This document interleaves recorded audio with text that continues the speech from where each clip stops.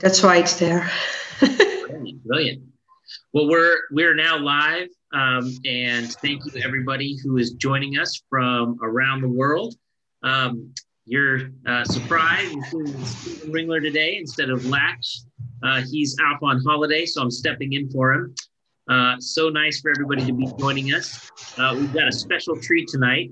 I'm joined with Mariëlle Geers, where I've been practicing her name for a while. She's from the Netherlands joining us. So how are you doing tonight, Marielle? I'm doing great, thank you. Brilliant, brilliant. So tell us, we're going to just give it a couple minutes before people, kind of get on the show. Just tell us in a summary of a couple sentences, what are we going to talk about tonight? What's your passion? Yeah, tonight we're going to talk about GIS, and the title of the show today will be GIS for All, because when I explain what GIS is, people always think that it's very hard, it's nothing for me, it's only for experts. But that's totally not true. You can start with it very easy, and even children can enjoy GIS. So that's what today's show is about. I give some examples about how experts can use it, but also how you can use it at home or at school.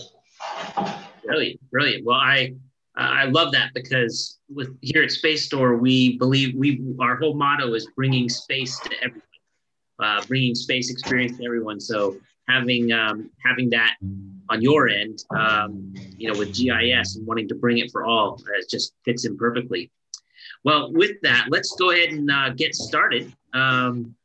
So I guess just to kind of kick things off, what is GIS? Maybe some people might be wondering, what in the world does that even mean? Can you tell us what GIS is? Of course I can.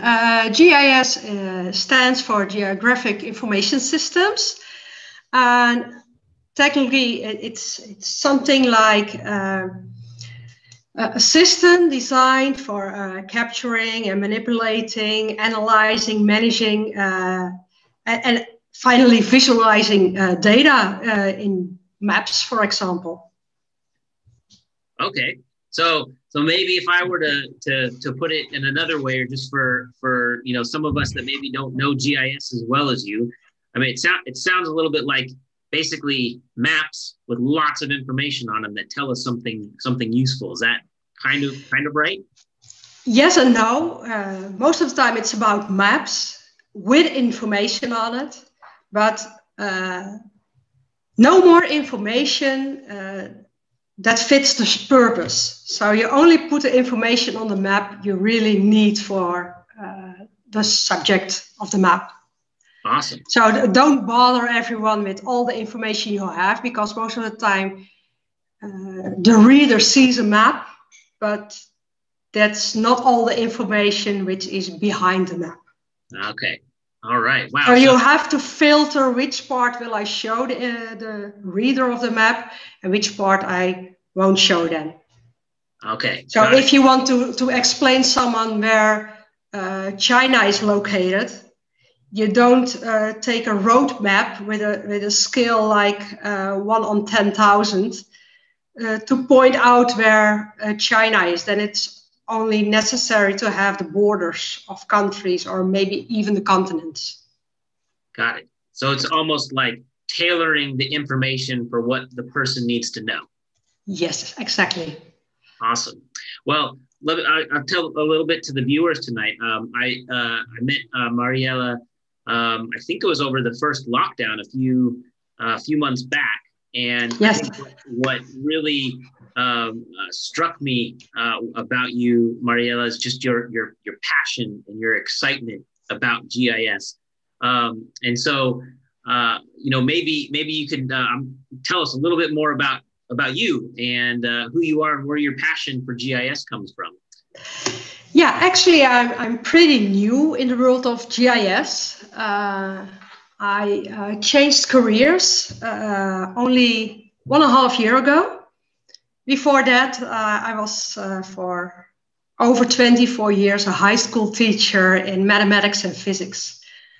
And sometimes you come in position in your life, and then you start thinking, is this what I want to do for the next 20 years? And some call it a midlife crisis or something like that. But I was in that position, and I thought, oh, is this what I want to do for the next 20 years? Because we have to work longer and longer. And I didn't dislike my job, but sometimes you think, oh, I want to do something else. And what do I really love about my work and what I'm always desiring for? And I love numbers. As a child, I was fascinated by maps, and I like to do analysis. So when you add this all together, it ends up with GIS. So then I took the switch, and 1.5 years ago, I started to change my career, and I did an education in it. I went to school again, and January 2019, I have never heard of GIS, so it was completely new to me also. Wow, that's so cool. Well, I know that you have just gotten so involved in it. You're part of a talk show. You're active on Twitter. You do so much in the community in the Netherlands for GIS and around the world. And we'll get into all that tonight. I think maybe what we could do to start is let's share some examples. Let's start to talk to our audience about what it is. Like what yes. are some simple examples. So you told me about this really interesting one earlier that I just think is just so fascinating. I didn't even realize that GIS has been around for a long time. Actually, it's been around before we even had satellites, and yes. we like satellites. So why don't you tell us a little bit about maybe the first GIS activity? Yeah, one of the first GIS activities started in London, actually, during the big cholera epidemic. You know what I mean? The cholera disaster. And John Snow, he was a doctor in London, and he started to point all the cholera cases on a map. So he pointed them, and he noticed that they were all in a certain area. It was clustered around a water pump. And then he figured out that it wasn't something like bad spirits or all the weird things people believed in these days. It was 1854, so they had some really dangerous beliefs. And but by doing his analysis, he was actually doing the first one of the first GIS analysis on a map. And maybe it's nice that you showed a picture of it. You're right. You brought actually a picture of this map. So let's yes. the audience show them this. I mean, I think this is fascinating. Talk us through what we're looking at here. Yeah, on the left, you see the original map of John Snow. And on the right, I used the data of John Snow's study. And I made the map how it would look nowadays.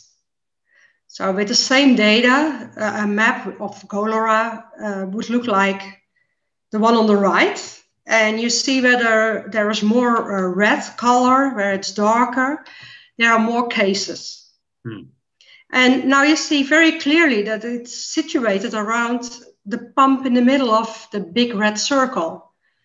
And that pump was infected with the cholera. So when they closed the pump over there, there was a big decrease of cholera in the area. So that's a great way of using GIS for health purpose.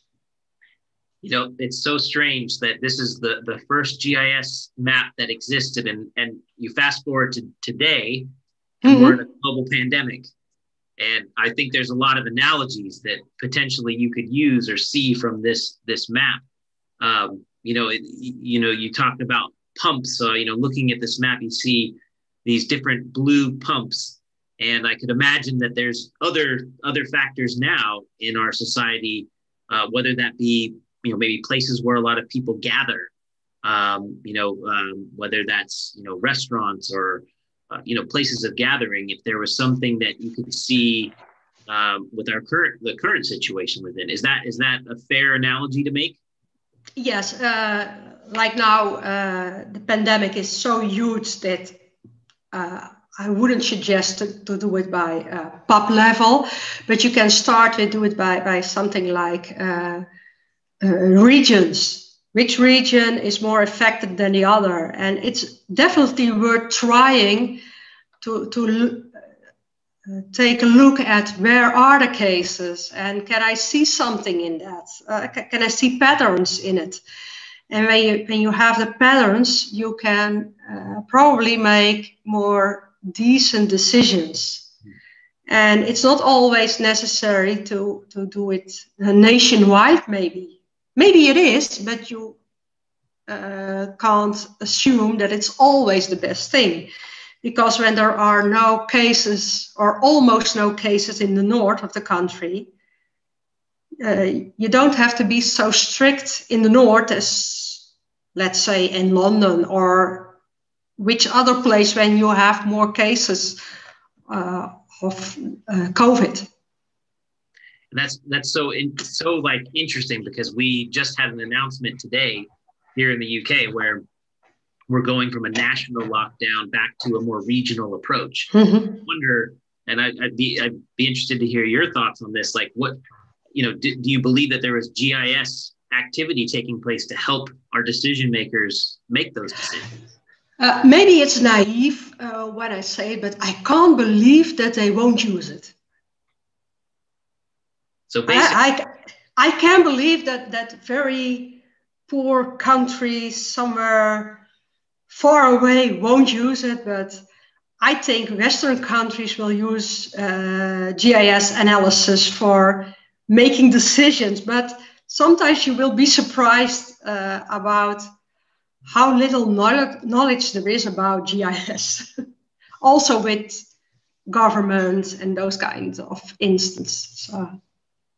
Well, I will say that when I was listening to the ministers talk today, they did share about how they had different data sets that they were bringing together to make the decisions they made about the tiering levels. So I would imagine maybe that was shared in a way that was on GIS.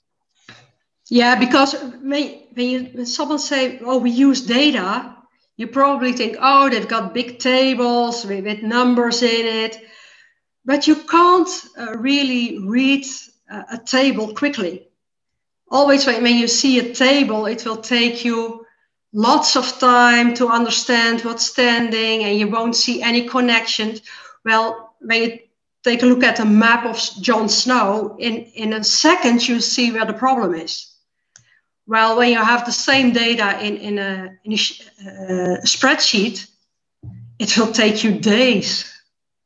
Yeah, your eyes just blur from all the numbers. Yes, you can't focus on everything, and when you only have to focus on a color or something like that, it's much easier. So there must be a psychology around that to some degree. I mean, if that's the way our minds work, we need to see in order to believe versus just numbers on a sheet.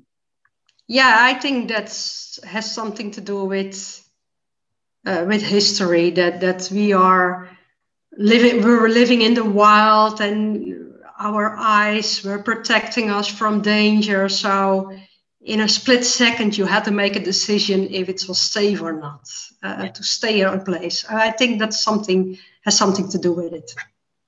Makes sense. Well, yeah.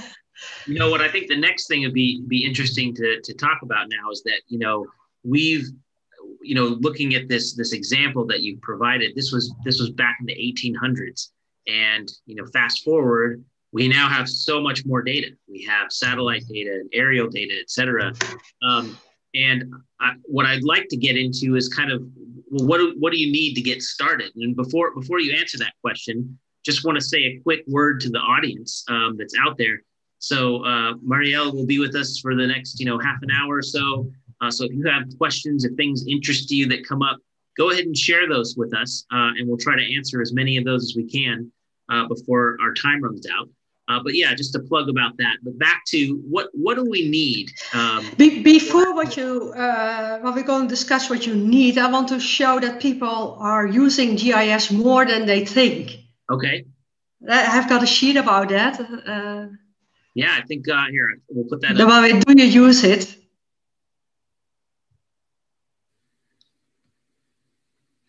Like on the left, you see like weather online, the pictures where you see whether the rain is going, where the thunderstorms are going or something like that. That's the way you are using GIS.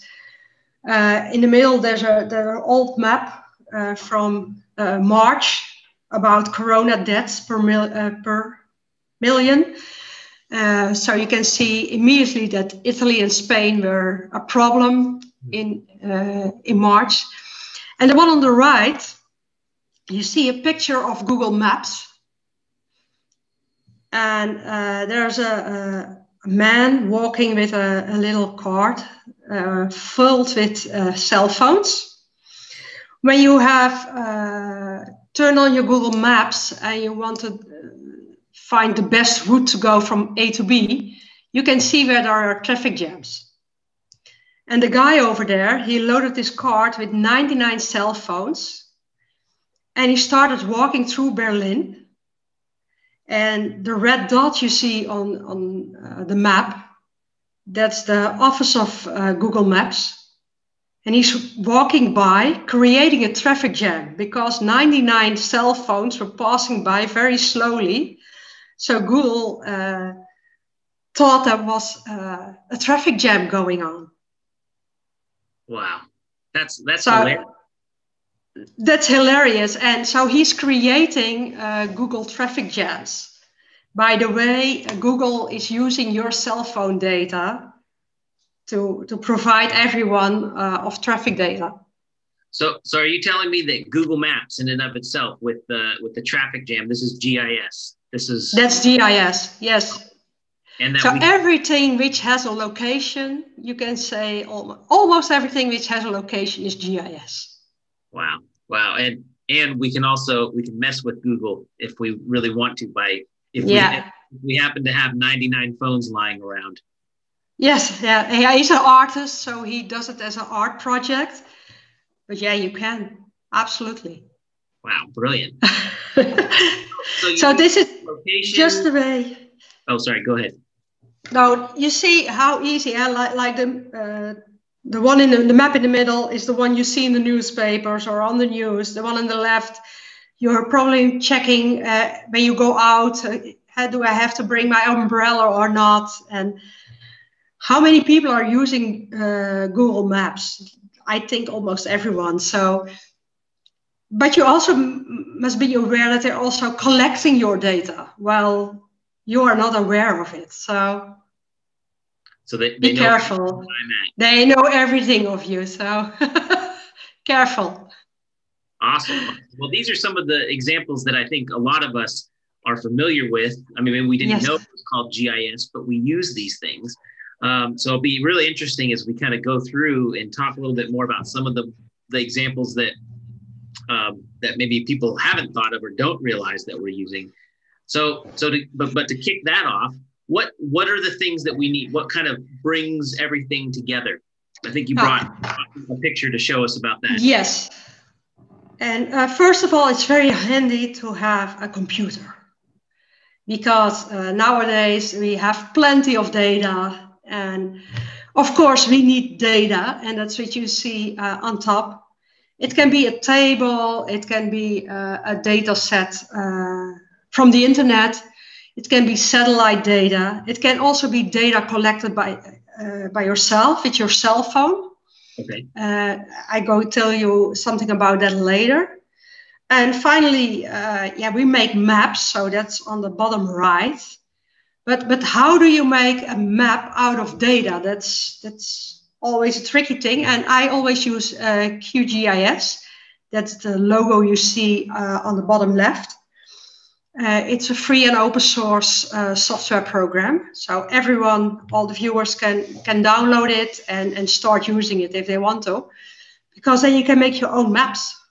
And that's pretty nice. It can be very impressive. And it's free. Anybody can go get it. Yes, it's free.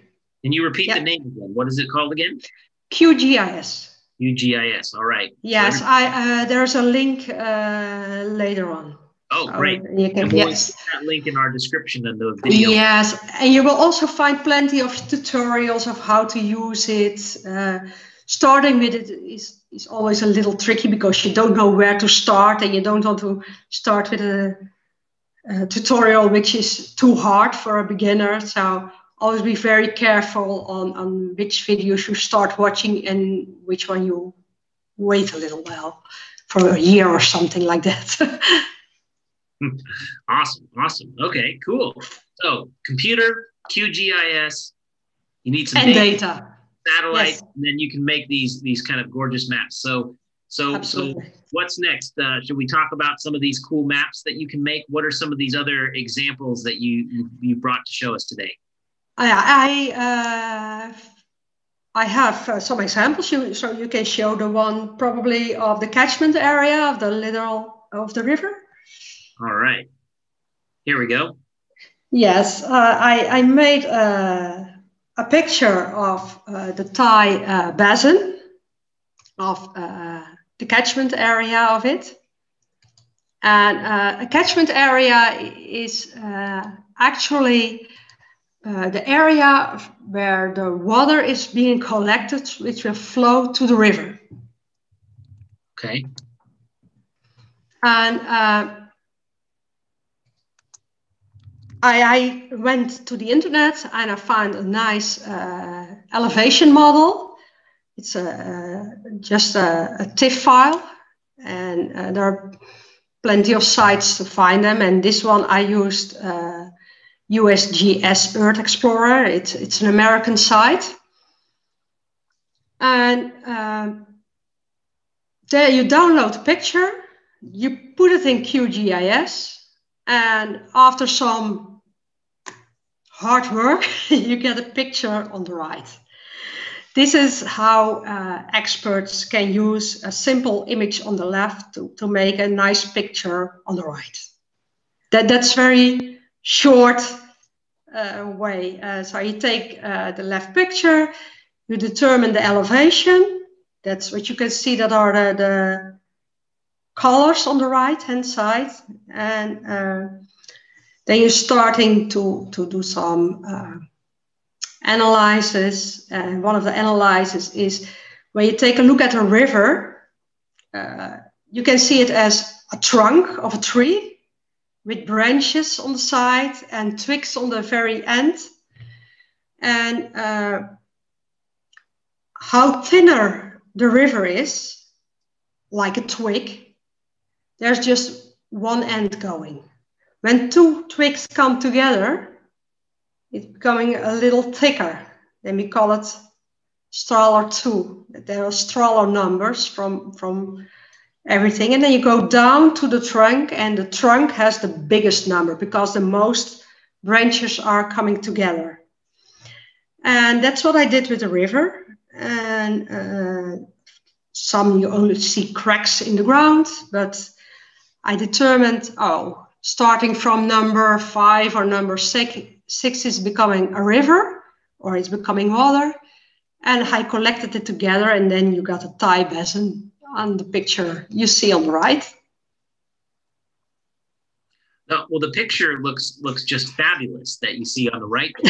And I think what's going on in my head, and I'm guessing that's going on in the audience's head, well, it looks beautiful, and I can kind of tell it's a river, and I can, probably figure out that there's mountains. But why? What would I use this for? Why would or who would this be for, and what would they do with this information? When you have like a council or an environmental group, they can use it for when there's, for example, a problem with pollution or with farming. Like for example, the River Thai is polluted.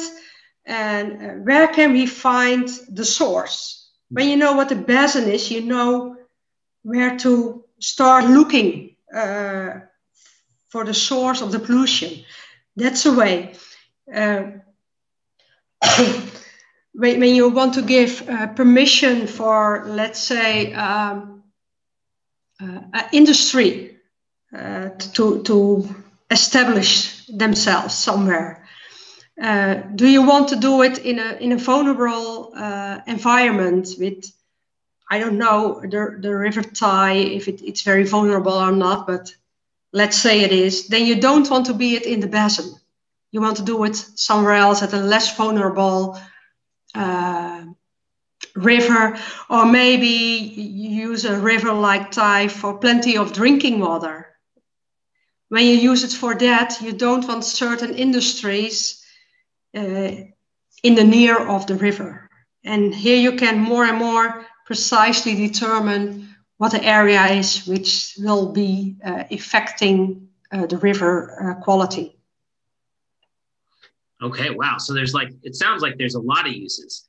I mean, that's fascinating. Now, I think another question that might be going on in people's minds is when, you know, you have this kind of picture on the left that, I mean, frankly, to me, looks kind of like a brain. It doesn't really look like a bunch of rivers. So tell what is that picture on the left? What is that, and how is that what helps you make this useful product? Yeah, on the left, it's SRTM. It stands for Shuttle Radar Topography Mission Pictures. So it's a satellite image about height. So it's collecting the elevation of the surface. And the lighter the image is on the left, the higher the elevation. So like the mountains, the top of the mountain is white, while the bottom of the mountain is dark. The rivers are, you could say, blackish. And water is always flowing from high to low, except in the Netherlands. But in all the rest of the world, water is flowing from high to low. And when water is flowing like that, you can use QGIS to make pictures on the right. Wow, amazing. And that came from space. So we're using space data to help create these things that we use here on Earth. Absolutely fascinating. Yes. You have some other examples that you could show us. How else do we use GIS? One of the other examples I have is about trees. Yeah. This is the one I used it with children during the first lockdown. My daughter was at home and she had some homework, of course, but you know how it works. They have homework and after an hour they are completely finished and you want to do your work too. And my husband was at home and he had to teach online. So it was kind of hectic, only with one child, but they want attention. So I wanted to learn something about data collecting. So I made a template in QGIS and I put it in the cloud. She downloaded an input app. It's called Input. So it's also a free app, and you can use that to collect data. So I made a worksheet for her, which she had to fill in outside with the cell phone. And at home we have a lot of fruit trees. So she went outside for almost a day with her cell phone. She went to a tree, pressed the button, like here's a tree, and then she got a survey. What kind of tree is it? How old is it? Because we had the paperwork of it. What kind of tree is it? When she was finished, she uploaded her data into the cloud. And I downloaded in QGIS and I make the picture on the right with our part of our fruit trees. So that's a very nice way to involve children because you can use it in plenty other ways. I use it around my house because we couldn't go anywhere, so you must be creative. And but you can also use it in school situations. Involve the children in the area around school. Where's the garbage? Where's vandalism? Which things are demolished? Let them make a picture of it. And the picture can also be shown in a QGIS map. So you have all the data collected together, and even children can work with QGIS to analyze the data till a certain level, of course. But when you send a class out with their cell phone, because every child nowadays has a cell phone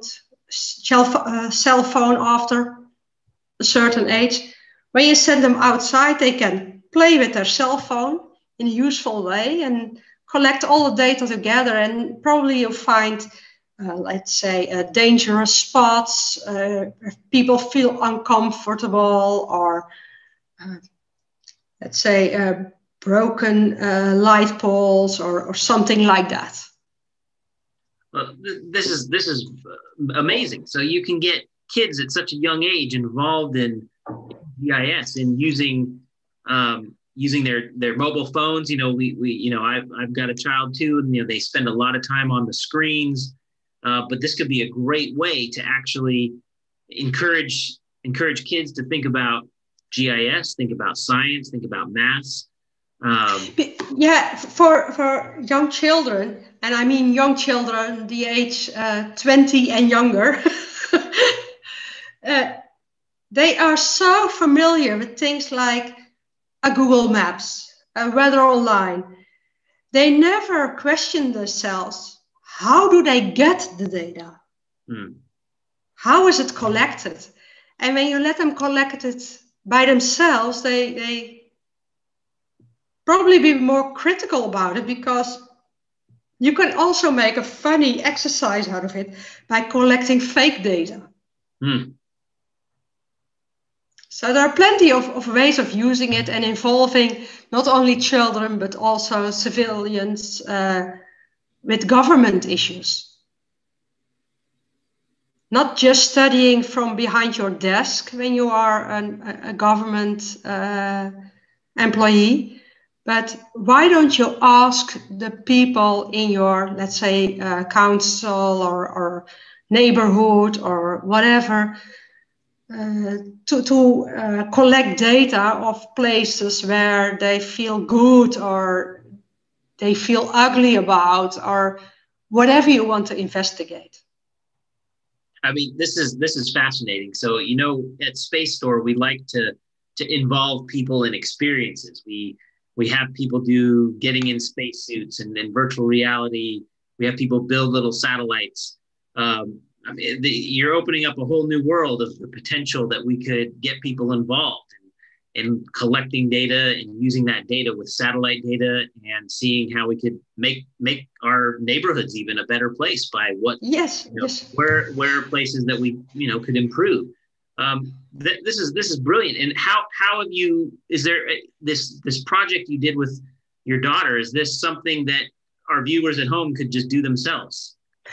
Yes, they can after a little practice, of course. But of course, you also will find a lot of good tutorials about using the Input app together with QGIS. First, I would say start with QGIS before you want to make an Input project, because you first have to know the basics. But there are really good examples of tutorials in English, because most of them are in English. I also have my own YouTube channel, but it's in Dutch. If you want to watch that, you're more than welcome. And you can choose for subtitles, so then you still know what's going on, but it's always easier to listen in your own language. Well, this would be a good time maybe we'll come back at the end to talk a little bit more about your YouTube channel. But what are the things that people could watch on your YouTube channel? Is it more about more tutorials, more different ways you can use GIS? I mainly have QGIS tutorials and some database tutorials, because it's not only QGIS and mapping what you do, but you can also specialize in GIS. Some people go more to the technical direction and start programming a lot. Other ones only do cartography. There are several ways to specialize in it. But most of my tutorials are about using QGIS. Awesome, awesome. Also for very new users. So everybody that's listening needs to, download QGIS. Of course. Marielle on her YouTube channel. You'll learn more about how you. And there are plenty of other people providing very, very good tutorials. Like I know Hans van der Kwast. He's a Dutch guy who has really good tutorials. He also wrote a book about catchment areas and those kind of things of rivers. He's a hydrology specialist. But there's a Swedish guy named Klas Karlsson. He's very good too. He has very nice tutorials. So it's really worth taking a look at that. Awesome. Awesome. Yeah. Well, hey, we're starting to get questions coming in. So before we jump into those questions, maybe we have time for one more example that you could share with our audience. Something else that you find just fascinating about. The trees, please. Oh, the trees. The tree monitor, yes. All right, we were talking about this one a little bit before. Absolutely fascinating. So what is it that we're looking at here? A lot of dots. What in the world are these dots? Dots, but you said trees. I don't see any trees here. Yeah, they are trees in my hometown. And in November started the 30-day map challenge on Twitter, and I thought, oh, I will join it, and I tried to make a map every day. So one of the first map I made was a map of my hometown, and someone reacted. I did one with the buildings and the building period of each house. It's an open data set, so I used that one. And some guy, Dirk Futsi, was making a comment on my map. He said, oh, it would be nice when you combine it with trees. I thought, oh, that's nice with trees, but I don't have the data source with all the trees in it because it's impossible to collect all the trees. And I told him, yeah, I would like to do it, but I don't have the data. I said, oh, I will send it to you. And actually, he's working at a company named Logisch Inzicht, and they developed the tree monitor. And with I thought it was 12 different data sources, like satellite images, 3D aerial photographs, infrared pictures. They determined the trees where they are, all by remote sensing. The height of the trees, the size of the rooftop, the diameter of the trunk, the root systems, the type of tree, the age they were planted, approximately. And the map you see over here are the years the trees were planted. And the lighter the dot, the older the tree. So the yellow dots are very old trees before the Second World War. You can even see the shape of our town, original shape, like the star shape. And that's very beautiful, of course. But it's amazing how detailed the map is, because they also have the pictures of trees. They collected the data of the trees in people's house, in backyards. So all the trees are in there, and at the bottom of the picture, you see the forest behind my house, and even there, all the trees are in there. It's all done by machine learning. So he'll have a quad, and he drives into the forest, collecting some trees and learning the machine, the computer, which tree is which and the other trees he can do it by himself. And now it's about 75% accurate for the types of trees. And there are still sometimes weird things in it because I figured out that we have a tree growing in our house. So there are also little problems with it, but it's always nice. So you're saying that sometimes the data needs a little bit of help to be corrected. Yeah, it's an ongoing process. So when you see mistakes, you use that to make the machine smarter.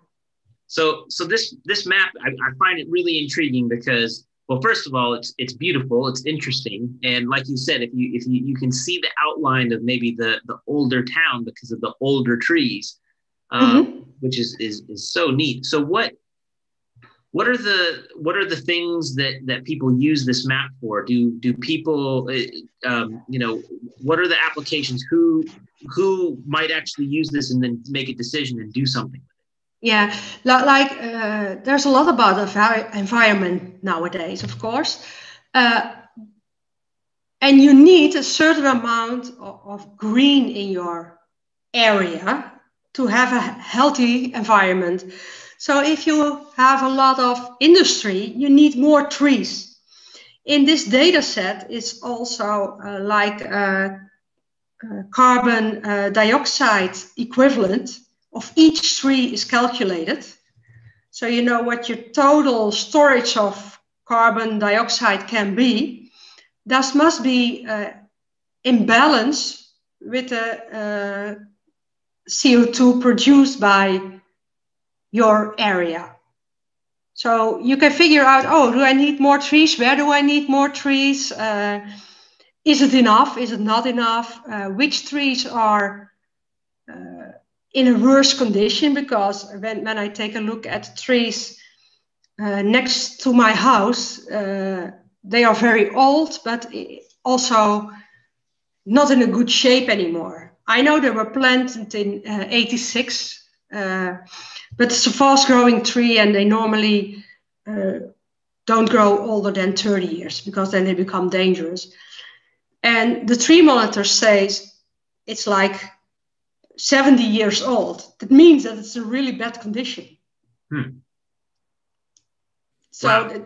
In combination with the type of tree, you can make the decision, when it's that old and it's that type of tree, we need to cut it down before any accidents happen.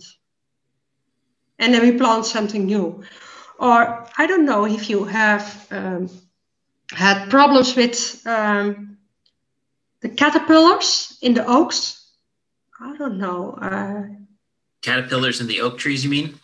Yes. Did you have those problems? I don't know if we do here in the... Probably not, because if you had one, we have one. Well, back when I lived in America, we did. So, yes. Yeah. Those caterpillars, they only live in oak trees, and they got long hairs, and they burn on your skin. Ooh. So the last 2 years, they were really doing a lot of prevention. So when they saw a group of those caterpillars, they destroyed them. But it's easy when you know where the oak trees are. And you can just say, oh, give me all the oak trees. And then you can say, oh, I go check over there. And you don't have to go to areas where there are no oak trees. For something like that, you could use it too. Or diseases happening in some trees. I mean, it's amazing. You've just described like 5 or 6 different things that we can use this map to help our society, help our community, make our community a better place to live. This is great. Well, we're getting close to the end of our time, so I want to give a couple questions to you from the audience, and then we'll wrap up and we'll do we'll talk a little bit about some of the other resources that people can look at. So I've got one question in here, which maybe it's from a kid. I don't know. Maybe you've inspired some of the young people. But is GIS what allows for Pokemon Go? I know. Yes. I've played, and I know we've also played Minecraft Earth. What is that? What GIS allows? Yes, because it's working on GPS. The GPS in your telephone is used during Pokemon Go. I've never played it, but I know a little bit how it works. But of course, people, that's also using GIS, but not on the scientific way. It's just fun. Hey, space for fun. There you go. Satellites for fun. GIS yes. for fun. There you go. Another fun way of using the GPS, of course, is geocaching. Ah, so like the treasure hunts that people do. Yes, geocaching. That's funny. I saw some people on my street the other day. They must have been doing that because they were so excited to find something in a very random bush.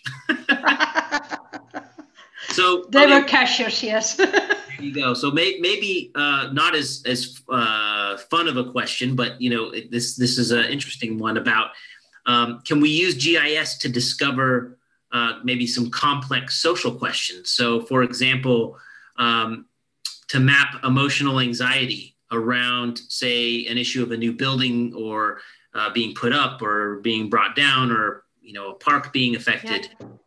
Can GIS be used in this way? Yeah, a few weeks ago, I spoke to someone who were using GIS for mapping emotions. So they let people walking through Amsterdam, and the longer they stand still at a certain point, the stronger the emotion was felt. It was like an investigation for how emotions are, and they got a task. You will be mapping the emotion anxiety. So they were walking through Amsterdam, and when they're feeling a little bit excited, they stopped and they stayed on a certain place. And the slower they walked, or the longer they stood still, the wider the road became on her map. So she could map where are the places where you can feel more anxiety or happiness or freedom or something like that. So this might be a random question, but just as a follow-on, that made me think, well, could you per se maybe take data from social media, like say Facebook or Twitter, and pull out keywords that might indicate anxiety in one case, or maybe happiness in another case, or anger in another case, and potentially geolocate that to a position and create some sort of map? I think that's possible because when you mean the post is done in, let's say, London, then we go for the feeling, we attach it to London. That's what you mean? Yeah. Or let's say you're looking at a map of London and in different parts the of street or something like that. And people have like been typing, "Oh, I'm so happy," and so that's positive. Yeah. Yeah, I think that's possible because then you do some data mining. And data mining is gathering information from internet sites. And that's even, there's a big business. Data is the new gold. So data mining from the internet, collecting those data and selling it to other people. That's a very big business. And you can also use it for words as happy or something like that. Oh, okay. Because then you're going around Facebook, and probably, I don't know, but probably Facebook will also storage your location when you enter it. And if that's so, absolutely, you can make a map out of it. Basically, anywhere you take your phone and anything you do with your phone, you can make a map out of it. Sounds like what you can do. Yeah. Well, let's talk a little bit about some of the resources that are available and a little bit about, how people learn more about you and what you do. So I think you provided some links, which I'll... Yeah, but first you show the sheet with the slide with open data, with that title, because I prefer using open data. Open data will say it's open to people, like most of the time it's government data. Yeah. If you type open data Great Britain, you see many results. But a lot of data about your own area is open, and you can use it, download it, and study it. So this is very great to do and see what everything is written about in your country. Like all the details about your house or something like that. You can probably find it all on the internet. Scary, but also maybe very helpful. So yeah, great. Very helpful, because your council, for example, is collecting data, but other authorities can also use it. And if someone is planning to build something somewhere, it's also nice that they won't build it on the place where your house is located. So it can help you by doing better decisions. Okay. Excellent. So I know you've provided us a number of links that we're going to include in the description so that other people can get involved. Tell us a little bit more about your talk show and your Twitter. How can people learn more?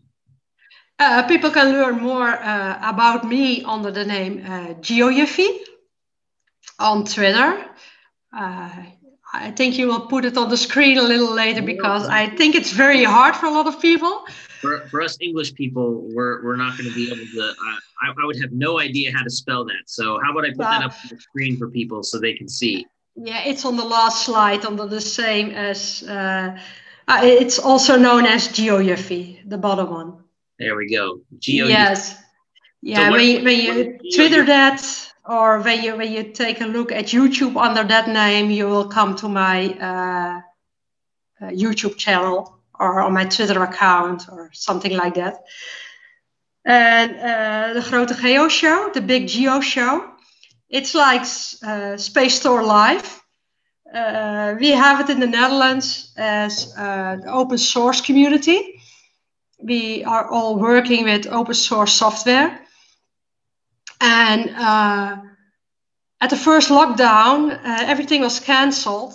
Like also the big Hackfest in the Netherlands was cancelled just a few days in the first lockdown. So we started a broadcast, a weekly broadcast, 10 in spring. And now we changed to once every month. And it's not a heavy technical show, but we try to find a balance between fun and serious items. And it's about 1.5 hours with several items, a quiz, a poem or a rap, something creative, but all related to geo. And next Thursday, we have our first pub quiz, Geo Pub Quiz, with all geo-related questions. So it's a big success. Well, you're going to get a lot of British people there, because the Brits love a pub quiz, and at the moment we can't go to the pub. So you're more than welcome to join us. You can join us at tv.osgeo.nl. Great, and we'll include that in the bottom. Yes. Now so is it in Dutch, or do we get subtitles for those of us that don't speak Dutch? How? No, the quiz will be totally in Dutch. But if you watch like the November show, it's about map time, making maps. It's a very nice show. A big part of it is also in English. Great. So that's a nice one to watch back. And we had one in spring with a lot of foreign guests, like Anita Grazer, which is an authority in the GIS world. So she's also doing the interview in English. Excellent. Okay, so there's some of the when people go to your YouTube station, they'll be able to see some things in English, and then is there some subtitles in some cases? On subtitles you can always choose. I don't know if the quality is always great, but you can at least try it. There you go. There you go. Yeah. No, well, even subtitles that are in English into English can be pretty funny sometimes when you watch them. Yes. Yes. No, I use the automatic subtitles, but I know I have viewers from India, and they are enthusiastic about it. I don't know if it says something about the subtitles or about their English, because maybe the subtitles are made by Indian people, but I'm not sure about that. Yeah, no, I think that a lot of it goes through machine learning and basically Yes, of course. just picking it up. So, wow, this has been absolutely fascinating. I mean, I obviously I love space. I work at Space Store, but I've learned so much from you, Marielle. This has been just absolutely fascinating. Your passion is infectious. So I just want to say a big thank you from all of our audience, from myself at Space Store for joining us tonight, and just to share a couple of some cool announcements and things that we've got coming up.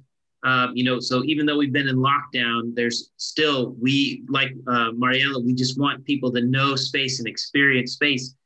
Check out our website, spacestore.co, and you can hear more about some of our experiences that you can even do online now. We'll actually send you some goodies, things like meteorites, things from the beginning of the solar system, and all sorts of fun stuff. And we'll send them to you, and then we'll have an experience online.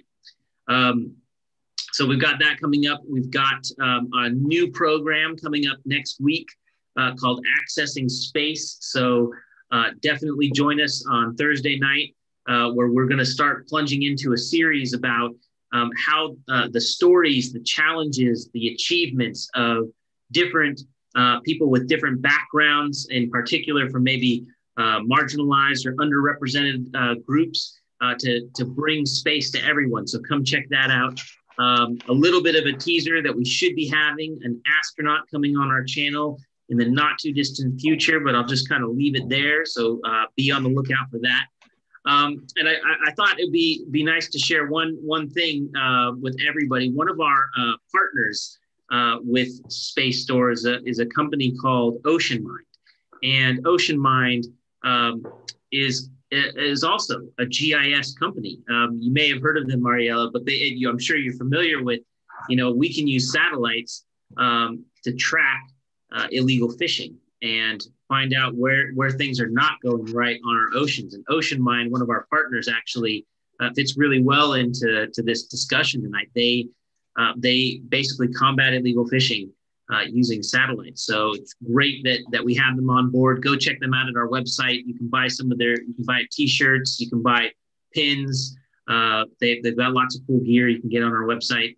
And part of the proceeds from Ocean Mind actually go to marine protected areas and keeping our oceans biodiverse.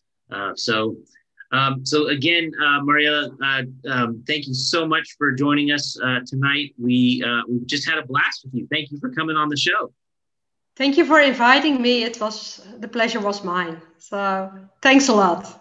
Awesome. Well, we'll definitely have you back. I know who I'm going to call when I have some GIS and map questions. Thanks so much for bringing GIS down to a level that everybody can understand. I'm going to be sharing this video with all my friends and family. So thank you again. And thanks to everybody that's joined us tonight from YouTube. We hope you have a good evening. Stay safe. And